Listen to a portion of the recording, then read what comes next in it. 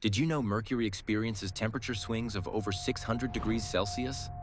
Let's dive into why that happens.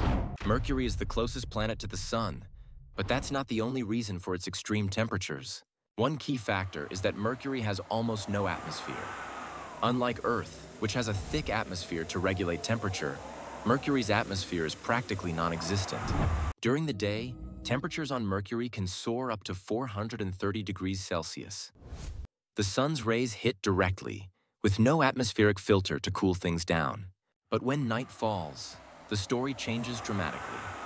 Without an atmosphere to hold the heat, temperatures plummet to 180 degrees Celsius. This lack of atmosphere also means Mercury has no wind, weather, or clouds. It's a barren, rocky world with extreme conditions. Such wild temperature swings make Mercury a fascinating subject for scientists.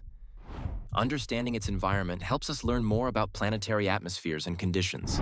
So next time you think about Mercury, remember its dramatic temperature changes and the powerful role an atmosphere plays in regulating a planet's climate.